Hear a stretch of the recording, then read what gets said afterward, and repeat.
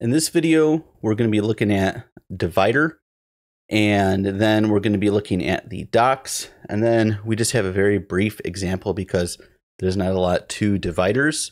Sorry if I accidentally bumped the mic there, but let's get to looking at the docs. And it says dividers here are used to visually separate content in a list or group. So we come down here, we have one import, which is divider. And then we're just bringing it in. It says the divider displays a thin horizontal or vertical line and renders a HR tag. So if you know basic HTML, this HR tag should be super familiar to y'all. And then we have the divider orientation right here. It says pass the orientation prop to set it either to horizontal or vertical.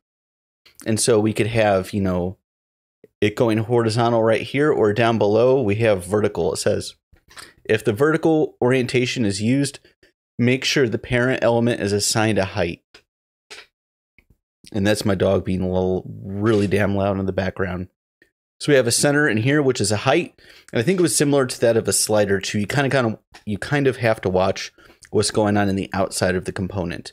But we have this divider orientation vertical here, and it's very thin, and it may be hard to see right here, but there is in fact a divider. If you don't believe me, go to the Chakra website yourself, or to stick around, follow my coding example, and I'm sure you'll see it yourself as well. We have composition here. And so it's really funny. It says composition, but there's like no explanation down below, which is kind of funny to me. And so we have this stack here. We have this divider, which is vertical. So it's on the left side of Chakra UI, which is a text component. So we have the stack and a row. So in the row, the first element is going to be this divider. And then we have Chakra here, which is interesting because what you could technically do here if you wanted to, which is interesting, is you can make a divider. You could have it be on the left-hand side right here. And then what you could do is you could add another stack and then put text or whatever you want to down here. And so as you scroll down, the component or the parent stack right here may be, 500, 600 pixels high, whatever it is. And you could have this kind of quasi scrolling effect on the inside. I don't know. I'm just, spitballing right here because I think this is kind of an interesting way of using a divider.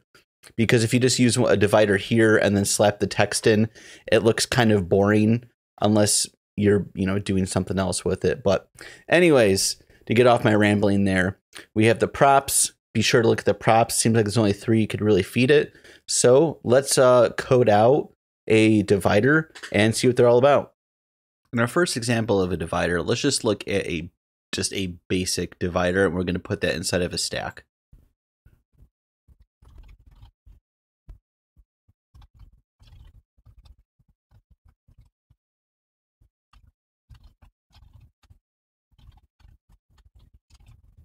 So here we have a divider. I know it's kind of peeking out right here on the right hand side. If we maybe take even, I don't know if the padding off would help out. It helps out a little bit there. Plus, I typically keep everything inside of a box, and now I added more padding to the stack. Anyways, this is your typical divider right here. And so this would be a divider to pretty much separate visually content above and below. So you're kind of going in a vertical fashion here. But what if you wanted to do something that was, I don't know, a bit more different? So let's look at how we could change the orientation of the divider. So rather than it going horizontally, it'll go vertically. So let's give this stack some height.